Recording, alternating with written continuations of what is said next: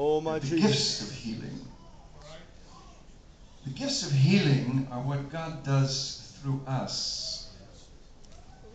The laying on of hands, calling people out, anointing with oil, prayer lines. Prayer lines aren't even biblical. It's one of our own traditions.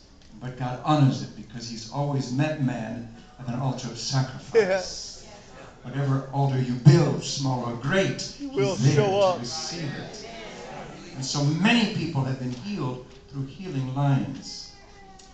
But I want to point out to you that anything that is channeled through this flesh is subject to error and misuse. All right.